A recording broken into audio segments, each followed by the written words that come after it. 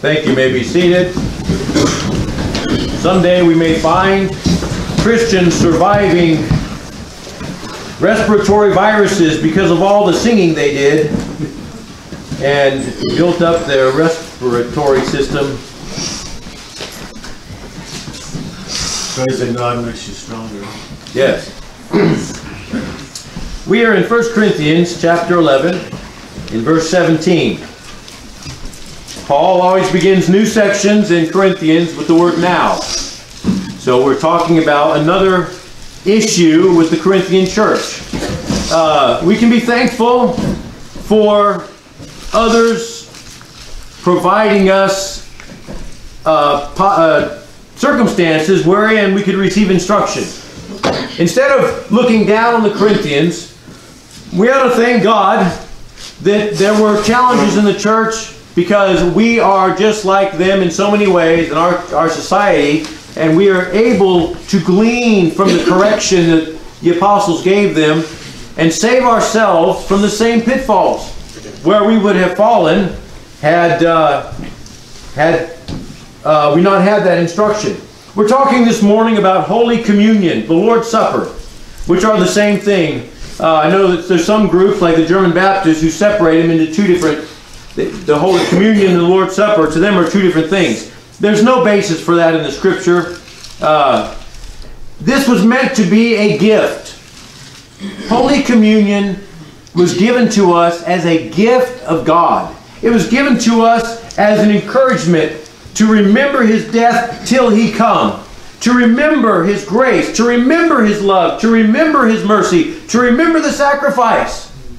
And it's our fault if it becomes our damnation and condemnation because we are partaking unworthily. Keep that in mind. It was intended as a gift. It was given to us not as a trap.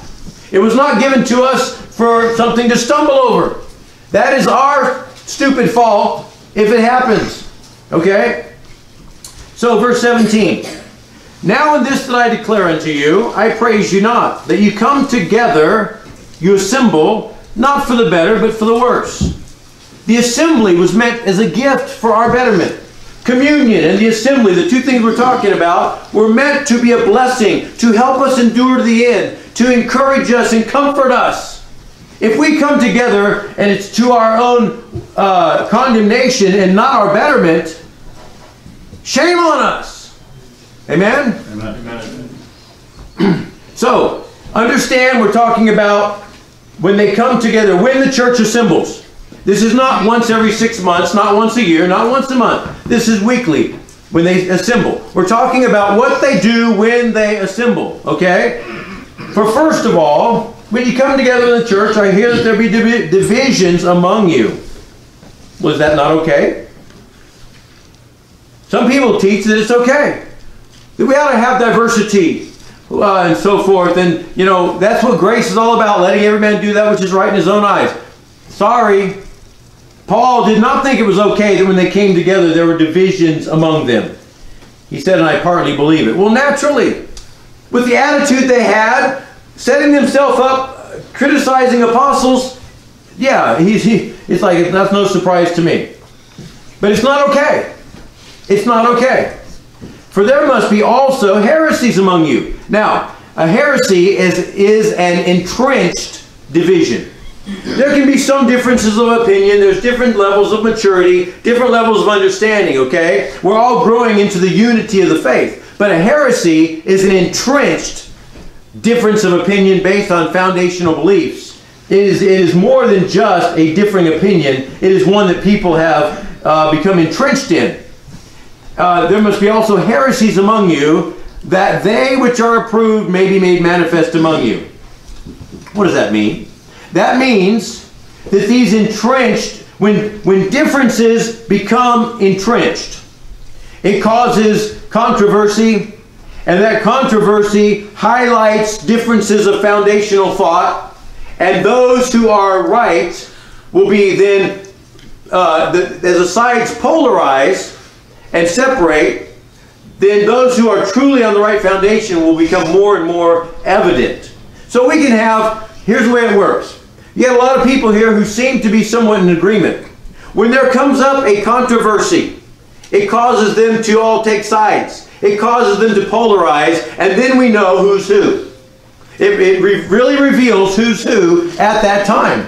And Paul says this is a necessary thing. God allows it.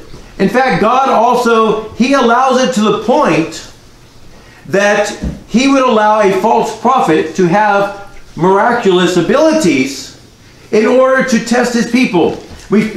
Jesse spoke of that this morning in Sunday school. Deuteronomy 13:1. If there arise among you a prophet or a dreamer of dreams, and giveth thee a sign or a wonder, and the sign or the wonder come to pass, whereof he spake unto thee, saying, let us go after other gods, which thou hast not known, in other words, contrary to the Scriptures, and let us serve them. The only thing that makes it another god is because it's contrary to the revelation of Jehovah. Okay?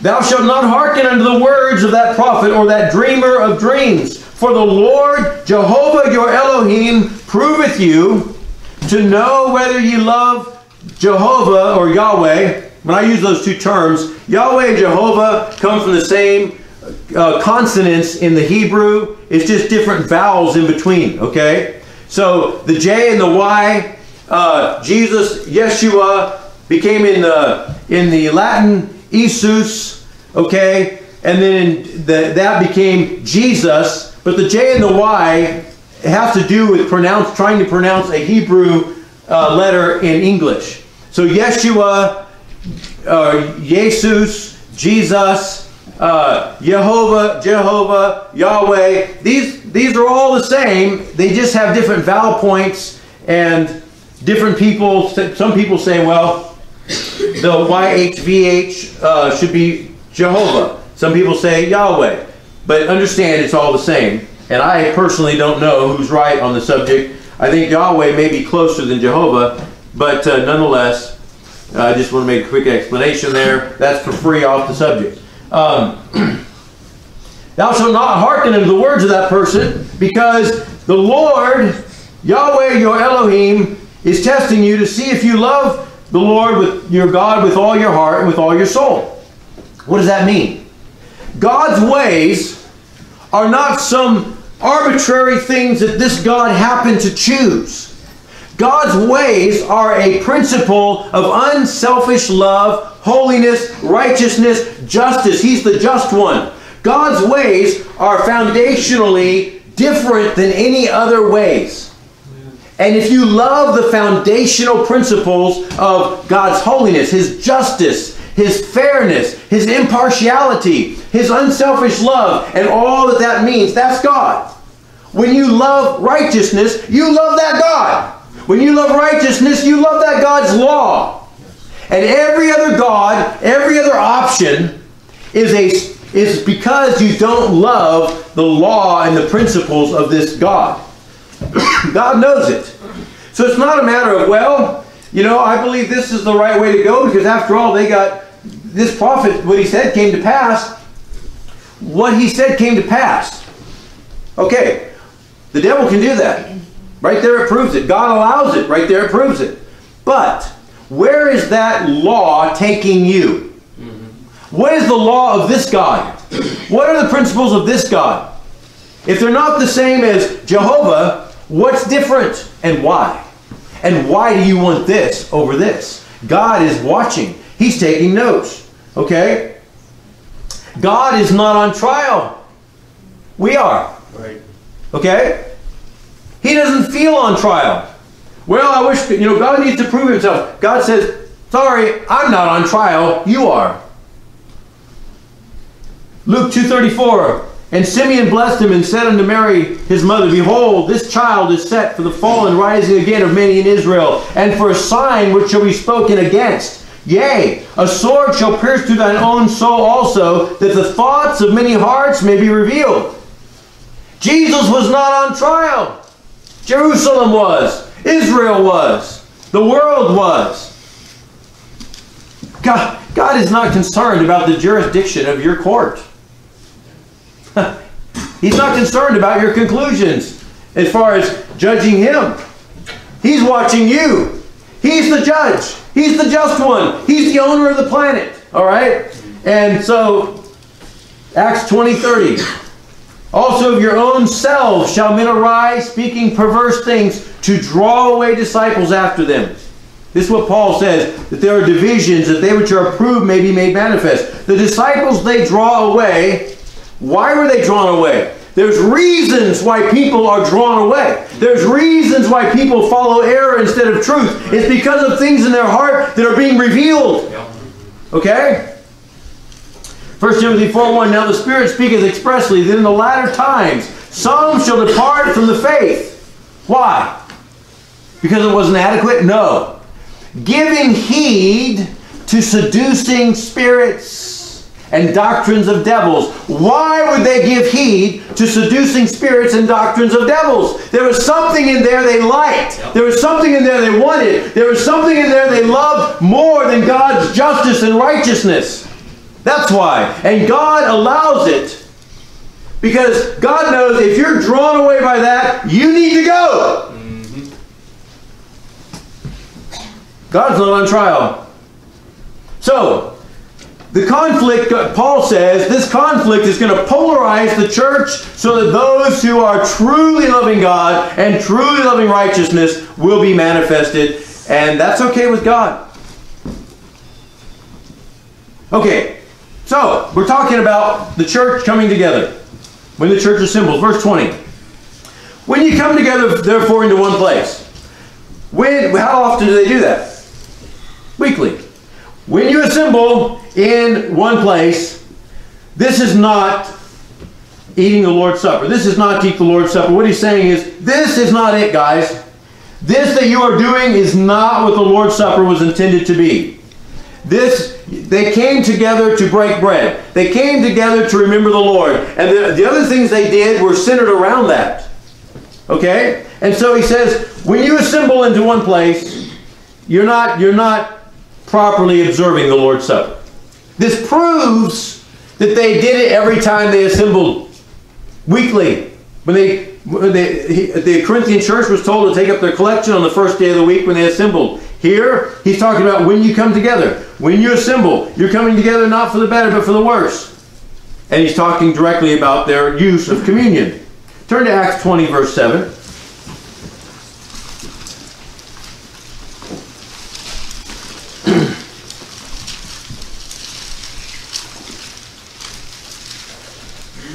And upon the first day of the week, when the disciples came together to break bread, Paul preached unto them. Now, there's a lot of people who fight for their Sabbatarianism, and they'll say, well, that just happened to be when Paul was there. It just happened to be when he got there, they wanted to have a meeting. Look at verse 6. And we sailed away from Philippi after the days of unleavened bread, and came unto them to Troas in 5 days, where we abode 7 days.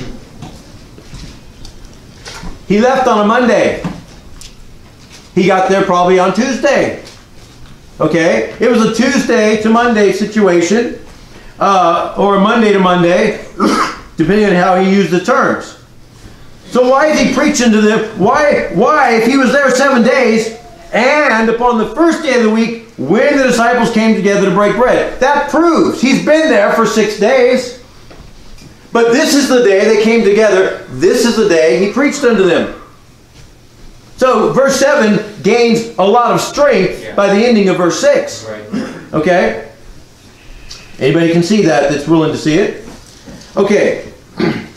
The triumphal entry, the day Jesus rose, the day he later met with the disciples, Pentecost, the Lord's Supper, and the taking up of the offerings, all clearly said to be on what we call Sunday, the first day of the week.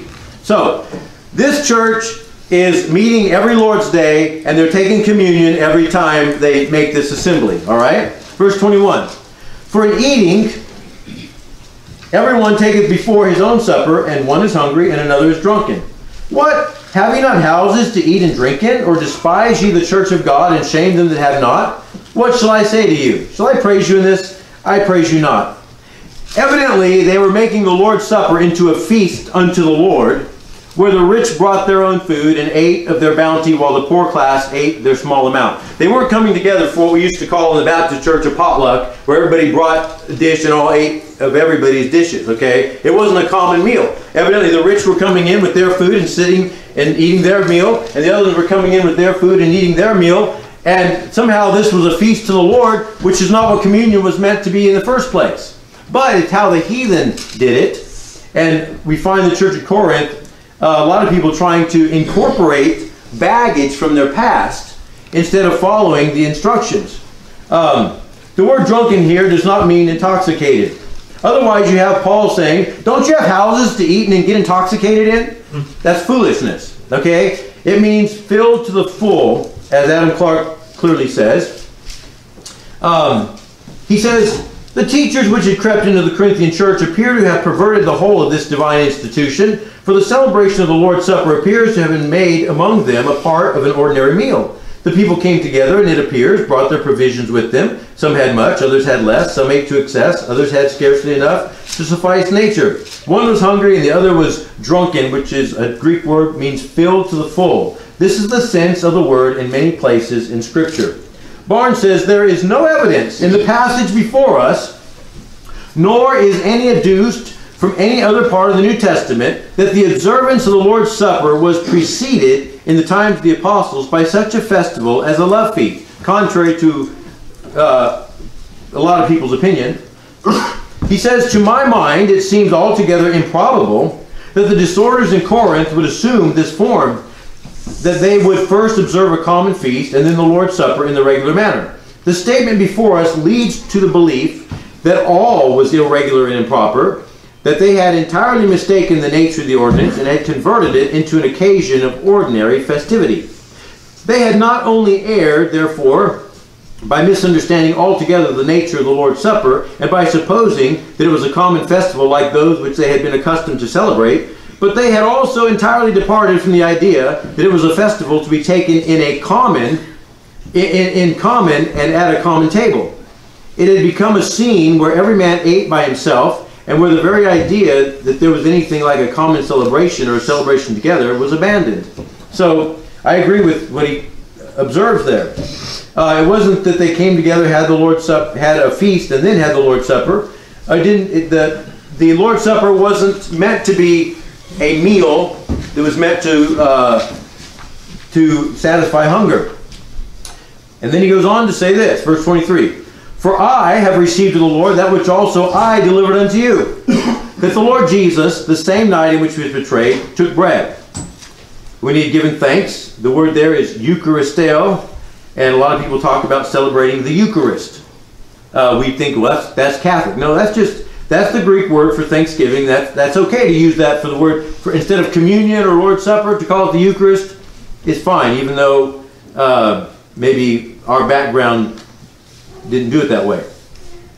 He had given thanks, he brake it, and said, take, eat, this is my body, which is broken for you. This do in remembrance of me. After the same manner also he took the cup when he had supped, saying, this cup is the New Testament in my blood. This do ye as oft as ye drink it in remembrance of me. That was the simple basics of the ordinance. No other meal, nothing else required. This is what Paul delivered. Okay?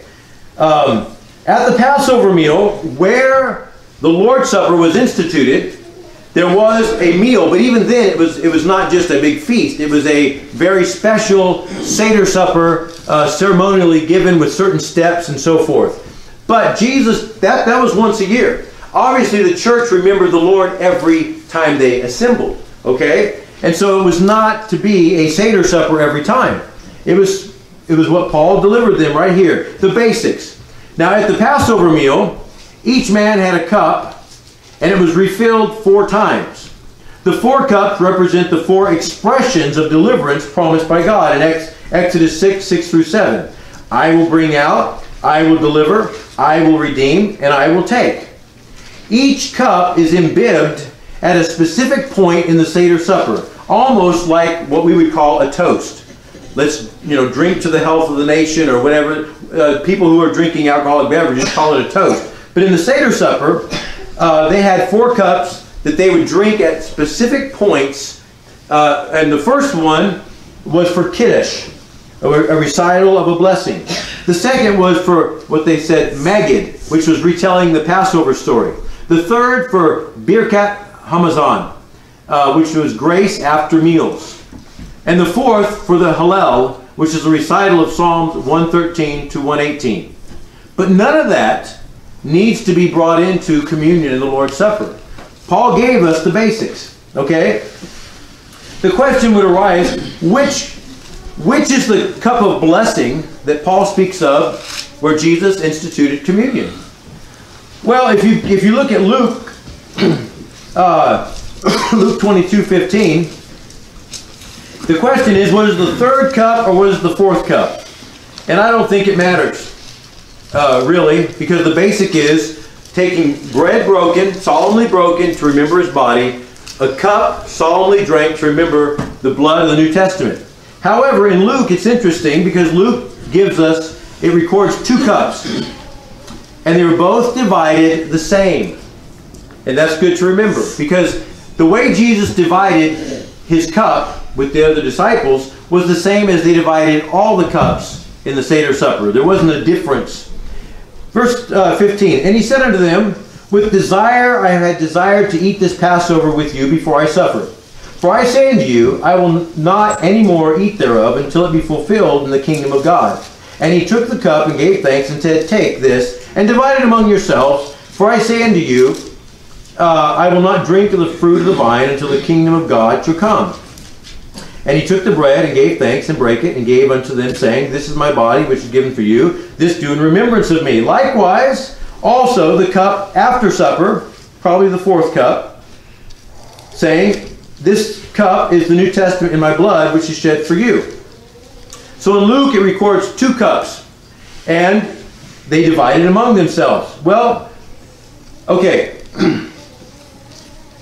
It doesn't mean they all went around and sipped the same cup. That would not be the standard in a Passover meal.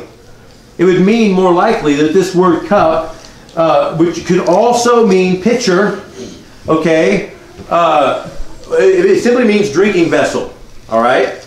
And he either took a drinking vessel, poured some in his cup, and passed it around. They all divided it into their cups, which would have been really the proper way to follow the Passover meal, because they all would have a cup in the Passover meal. Now, I suppose that if they didn't have 4 cups, which I don't think that Jesus would have had a shortage of cups, they could have shared a cup. There's no indication of that, and no reason for that. So, Paul gives the Corinthian church the vital and necessary ingredients. Number 1, unleavened bread, solemnly broken and eaten in commemoration of Christ's body. Number 2, a cup of grape juice or wine to commemorate his shed blood to ratify the new covenant. No doubt the wine used by Jesus was most likely a product of fermentation, but it was also kosher or rabbinically correct and clean by the fact that it was cut with at least 3 parts of water. Otherwise, they would have been considered unclean.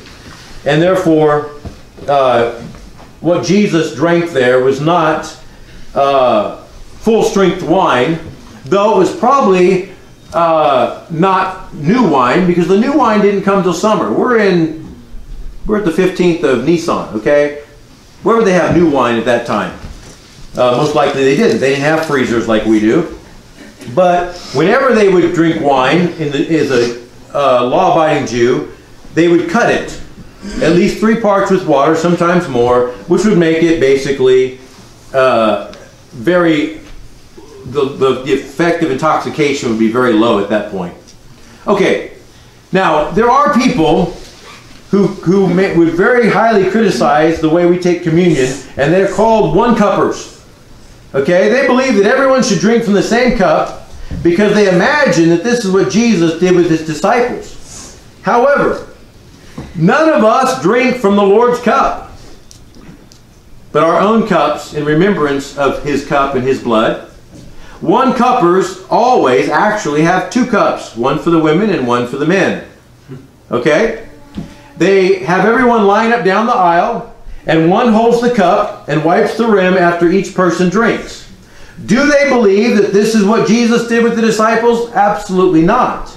But they believe it is the best way to facilitate their one-cup dogma. It's the best way that they can accomplish and facilitate their one-cup dogma, but they know that Jesus didn't have the disciples line up and come by and wipe the rim every time they drank. They wouldn't even say that. But yet they turn around and would be critical of us all having separate cups. That's a bunch of foolishness. All it is a partisan spirit fighting for their own personal ism and not taking into reality the fact that they're not even one-cuppers. Okay? And they're not actually doing what Jesus... If people who want to get overly technical should be in an upper room with at least 13 men and nobody else, one traitor among them, reclining around a table, having a Seder supper. Okay? Jesus never meant for us to follow the exact technical details. Paul gave us the necessary ingredients, and that's the important thing.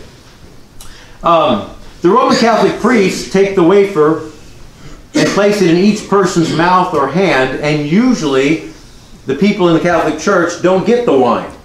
It's kind of somewhat of a joke that you get the wafer and the priest saves the wine for himself. And sadly, there's more truth than fiction there. In the Catholic website, I'm going to read you the instructions of how to receive a wafer on your tongue. They all line up. And this is from a priest. Then, with head straight or tilted slightly back, open your mouth wide and extend your tongue. The tongue need not protrude far out of the mouth, but it should block the view of the lower lip. The minister will place the sacred host on your tongue. Two things are very important here. Open wide and extend the tongue. I have noticed that many people only slightly open the mouth, and others do not extend the tongue. Others do both. It is difficult and sometimes impossible for the minister to safely place the host on the tongue under these circumstances. Wait until the sacred host is safely placed on the tongue, and only then return your tongue and close your mouth. It is not proper to use your teeth to receive, and it is never a good idea to bite the minister's fingers. So wait until the sacred host is safely on your tongue before moving. And this is their reasoning as to why they give the bread and usually not the wine. In Roman Catholicism, we believe that the real presence of Christ is fully contained in both the bread and the wine, Christ's body and blood. We can receive Christ completely just by taking the bread. And so it is optional to also bless the wine. I think that also means a church could presumably just bless the wine and not have any bread. I believe bread is favored for practical reasons. Spilled wine is much harder to clean up than dropped wafers. This is especially important after they have become Jesus' body and blood. It is a great insult to walk on any part of Jesus that has fallen on the ground. Due to a lack of extraordinary ministers, my parish chooses not to bless the wine during regular masses. Only special masses such as Christmas, Easter, and the upcoming Holy Week masses have wine. In addition, parishioners can choose not to take Jesus' blood for their own personal reasons. Some parishioners don't take it to avoid germs from spreading. What about the priest putting it on? Anyways, I personally don't drink any alcohol whatsoever, so I pass by the wine whenever it is offered. Even after it has become Christ's blood, it still retains its original property of containing alcohol. Nonsense. Yes. High-tech, elitist nonsense. Okay, let's go on. Verse 26. For as often as you eat this bread, not as seldom, but as often as you eat this bread and drink this cup. This bread, this cup. Okay? Not the one that Paul had, but the ones that we have. Our cup, our bread, but in remembrance of that cup and that bread. Okay? In remembrance of what it represented.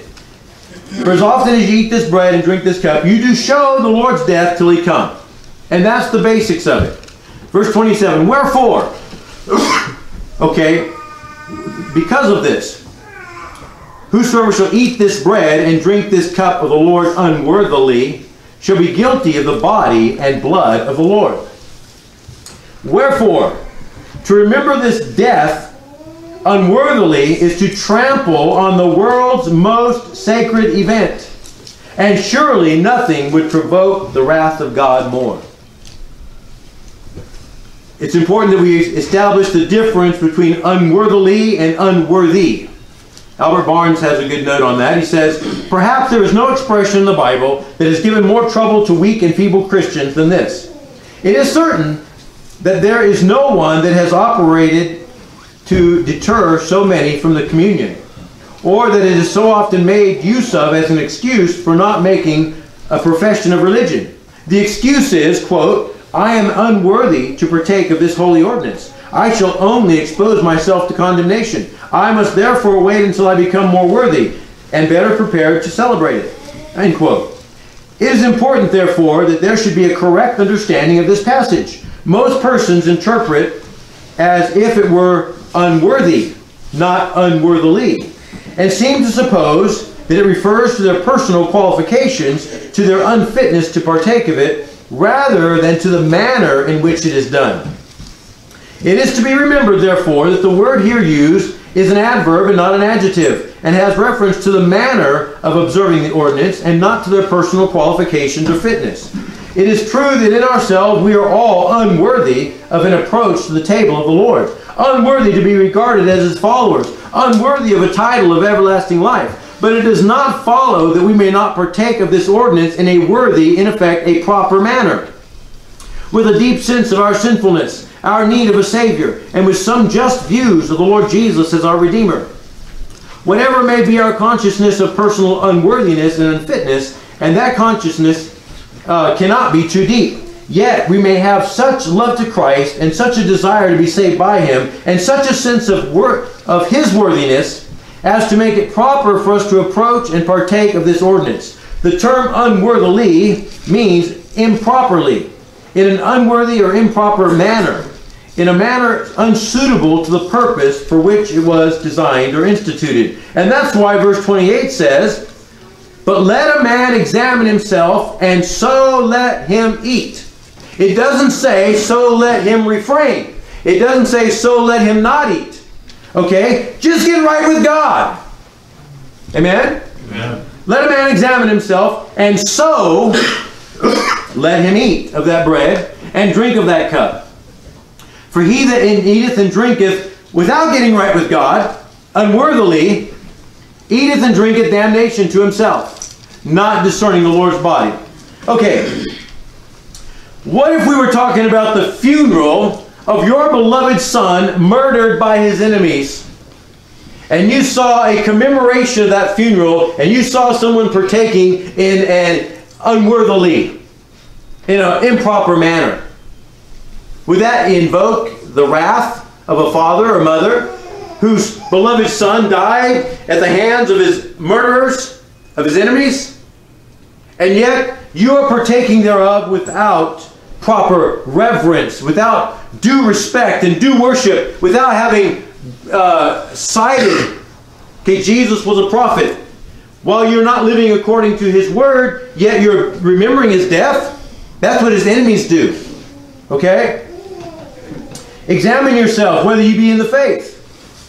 If you're not honoring the Lord Jesus Christ, if you're not loving Him, if you're not on His team, if you're not holding His banner, but yet you are remembering His death, what does that say? What does that communicate to God?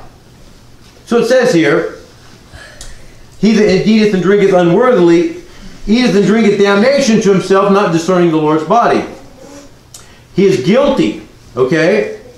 To eat and drink in the remembrance of Christ's blood and sacrifice makes you guilty. Eating and drinking damnation, the word is krima. It means judgment, condemnation, damnation. Now, it brings corporate disfavor.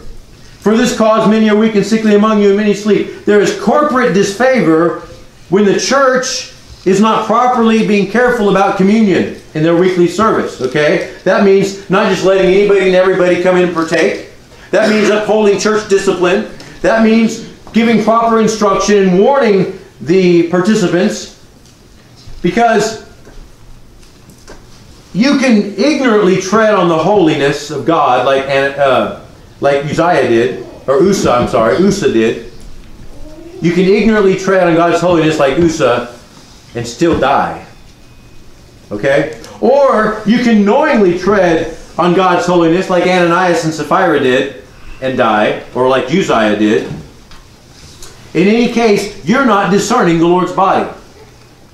You're not really on His team, and He knows it. And so to remember the death of His Son to buy your redemption, while you aren't lining up with Him 100%, while you don't love Him with all your heart, that doesn't sit well with God. For if we would judge ourselves, verse 31, we should not be judged. But when we are judged, we are chastened of the Lord. Why?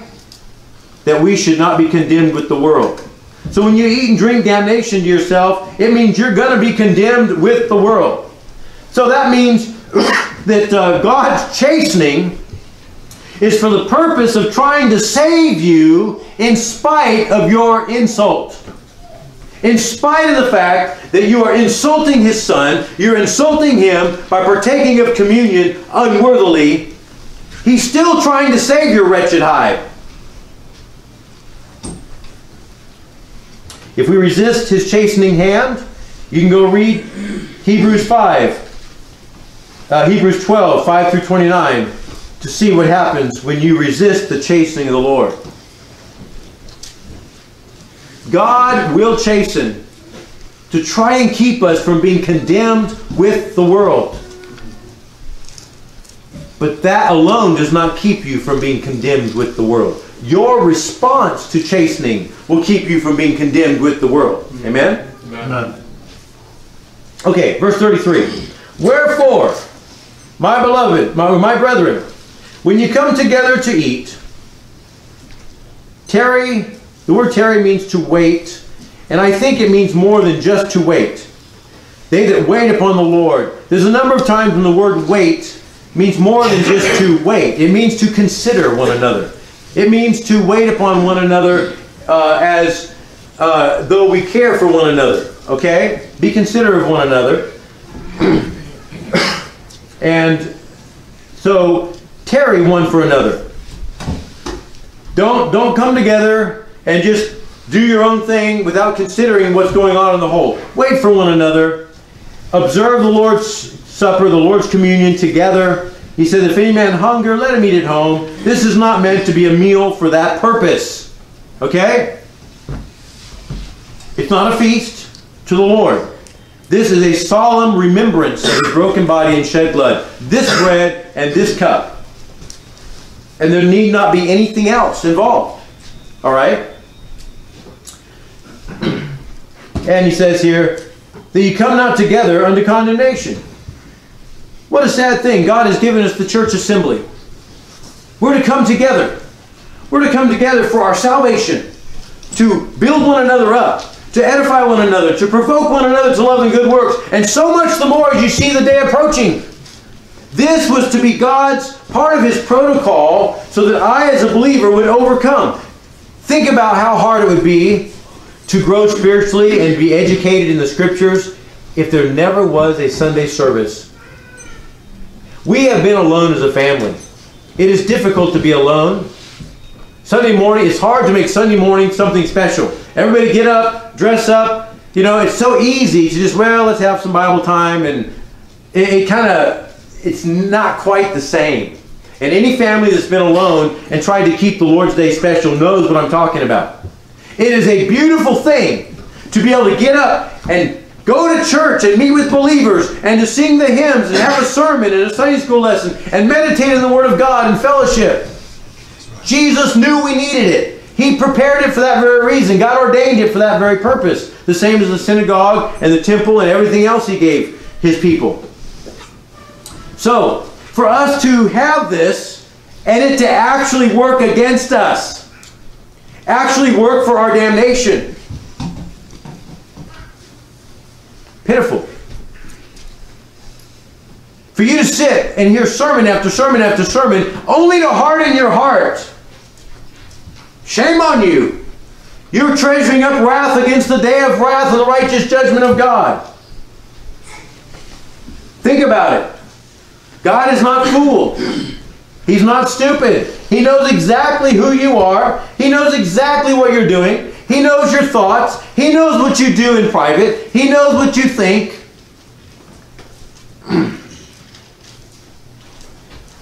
That ye come not together unto condemnation. And the rest will I set in order when I come. Paul did visit and set things in order. He left Ephesus, traveled through Macedonia, and then spent the 3 months of winter at Corinth after writing this letter.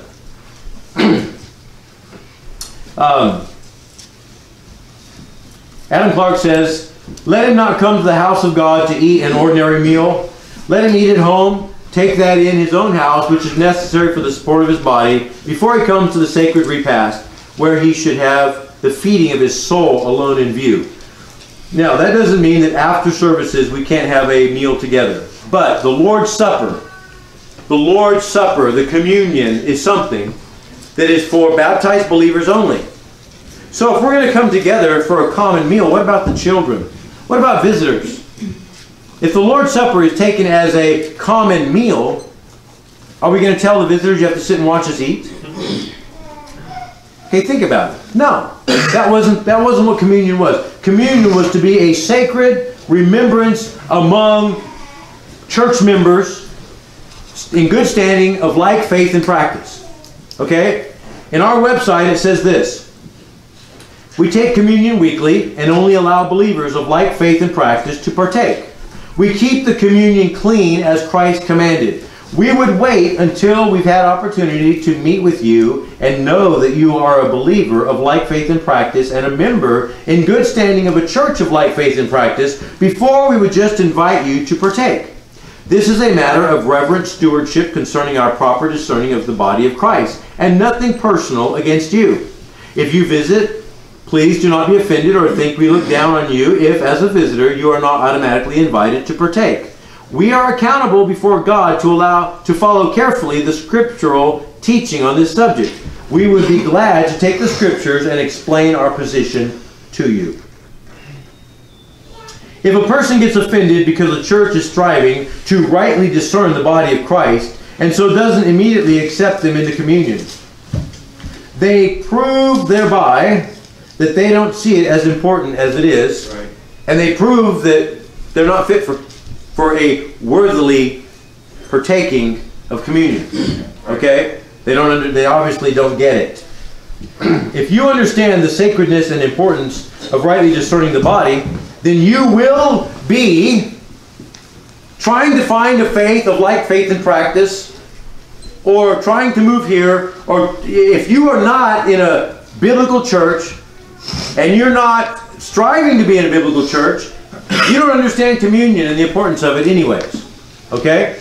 So, if you understand that every believer is expected to be in a local assembly, rightly dividing the Word of God, rightly dividing and discerning the body of Christ, in communion with local believers, following the Scriptures, meeting the terms of the New Covenant, if you don't see that important, then you're not even of one like mind with us. The reason we're doing what we're doing, the reason we give our tithes and offerings, the reason we come together, the reason we put up with one another, the reason we love one another in spite of, slight differences, the reason for all that is because we have instructions that we cherish and embrace from our Lord. Okay? We believe that He knows best. And knowing best means us coming together, observing the faith once delivered to the saints, according to the Scripture, weekly taking communion, and we believe that if we are faithful in that, there's a blessing. It's for our benefit. We're not adding anything to God. This is for us. Communion's for us. The preaching is for us. The church body's for us. The church discipline, the accountability is for us. So, if we have our hearts right with God, it will be a gift. It will be a blessing. It'll be to our salvation.